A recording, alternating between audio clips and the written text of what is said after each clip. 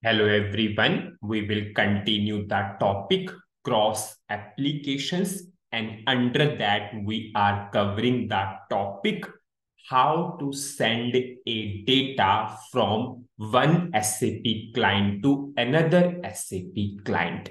And as a part of that, we finished with all the configuration part. Yes, we finished with all the settings part. Some task is done by the basis person. Some steps needs to be done by the technical person. Now, what we will do, we will create the materials and we will send the materials to client 200. Now, these are the steps left and these are the concluding steps. Now, whenever we will create materials, you all know we can create materials through MM01 transaction code. Then I will go for SAP standard transaction code BD10. With the help of this transaction code, yes, we will send the materials from 100 client to 200 client. And how it will send? In 100 client, outbound IDOC will generate, because you want to send that data from 100 client to 200 client. So from 100 client, outbound IDOC will generate, and in 200 client, the corresponding inbound IDOC will generate. Firstly, I will create a single material. I will show you, then we will proceed further. Suppose I will go to MM01 transaction code. Now it is very important that you should create the material in right client, because I am creating the material now in 100 client. Then I will send into 200 and show you. So if you have multiple clients, just make sure you are creating in right client. So I will go to 100 client and I will go to MM01 transaction code.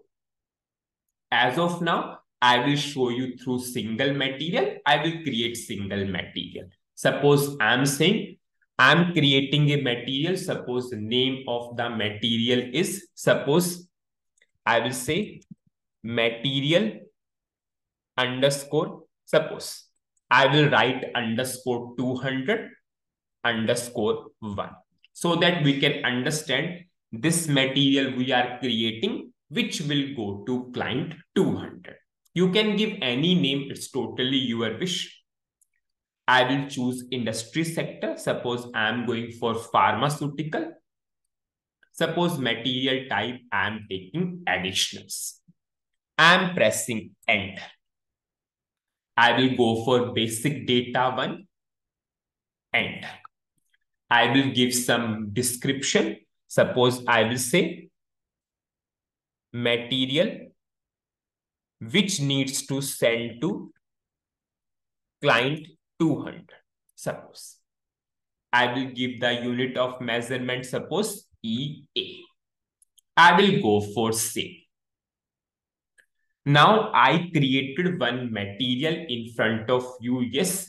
Now we need to send this material to client 200. Just see, as of now, this material is in client 100. If I will go to 200 client, this material is not available in client 200. If I will show you this material in client 200, this is our client 200. You all know you can display materials through MM03 transaction code, or you can check in MARA or MAKT table also. You all know for materials master, MARA and MAKT tables are there. Now you can see in 200 client, as of now, this material is not available. So I will show you how this material will go to 200 client. Now I will simply go to the next step. You can send the materials through which transaction code? BD10. So I will go for 100 client and I will go to BD10 transaction code. It is a standard transaction code. And you can see title bar is itself send material. As of now, I will not blindly run for mat mass message type. You all know for the materials, what is the message type mat mass. I will firstly show you for the dedicated one material which I just created, yes, so that you can understand, yes, how one material is passing firstly. So firstly, I will simply filter based upon the material which I created. So I will pass the material.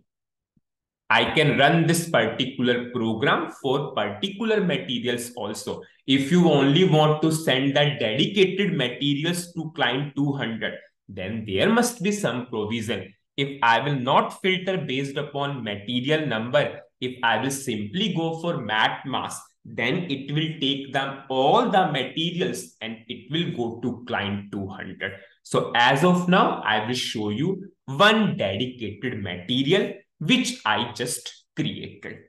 Now, to give you more clarity, I will open WE02 transaction code in client 100 also.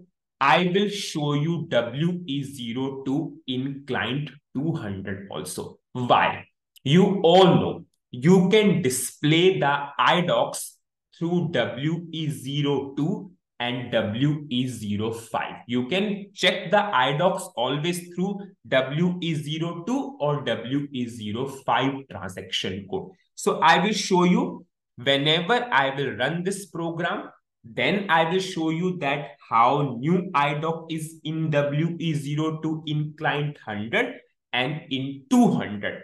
In 100 client, outbound IDOC will generate. In 200 client, corresponding inbound IDOC will generate. We did all the settings and configurations here. And yes, because of that only this whole process is happening. So what I will do, I will simply show you WE02 firstly in client 100. Today is 20th. Okay. You can filter based upon other criteria also. It is totally your wish. Suppose if I will go for port, you all know what the port you gave. 16. We generated the port 16. Now I can go for partner number also. You all know in 100 client, you maintained the partner profile for 200. In 200 client, you maintained the partner profile for 100. So you can filter based upon that also. Suppose I will take the partner profile. I will take 200. I will go to execute. So these are the already available IDOCs, but I will go to the last time and I will show you. Last IDOC generated at 11:04. Now, I will show you now in 200 client also. Suppose this is 200 client. I will go to WE02 transaction code. Today is 20th. Now here, you need to filter based upon partner number 100. Yes, A for HCL NT 100 because that is inbound. I will go to execute. If I will show you the last time of 20th, yes. Okay, the last IDOC generated at 11:08.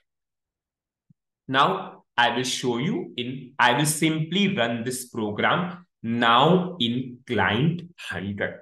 Whenever I will run, yes, corresponding outbound IDOC will generate and corresponding inbound IDOC will generate in client 200. I will go to execute button and I'm going for dedicated material. So we got the message, yes, IDOC are actually set up. Yes, system set up the IDOCs. I will go for OK. Now I will refresh WE02 in 100 client, then I will refresh in 200 client. This is 100. I will simply refresh. Now, if I will scroll down and show you what is the latest IDOC generated, you can see we have two IDOCs, 11.8, 11.9. We'll see what is our IDOC is. Suppose if I will go here, you all know data of the IDOC is in data record. If I will click here, okay, this is not our IDOC. Now, if I will go for this 10418, now you can see if I will expand this data record, yes, this is our material. Have you seen? We are able to generate a IDOC. This is the material which we created. And yes, it is outbound IDOC. You can see the description itself. It is outbound IDOC. Now, if I will show you now 200 client also, this is our 200 client, because how this material will flow to 200 client, there must be corresponding inbound IDOC. I will refresh. Now, if I will scroll down, now you can see this is the latest IDOC generated at 11.9. If I will double click here, now if I will expand data records and see this is inbound IDOC. If I will expand data record, now you can see same to same material is in client 200. If I will go to MM03 transaction code and show you, now you can see this material is available in client 200. Just see same to same description, everything is here. I created the material in 100 client and it automatically flowed to the client 200. So what is the summary of this particular video? In this video, I created one's material through MM01 transaction code.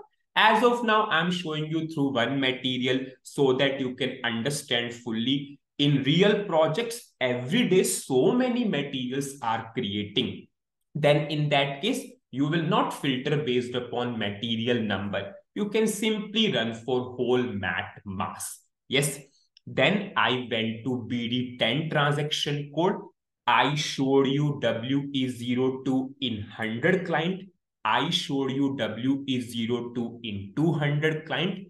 In the client 100, we have outbound IDOC generated. In the client 100, we have corresponding inbound IDOC generated. And yes, previously our material was not available in client 200. Now, after that, the client is available in client. The material is available in the client 200.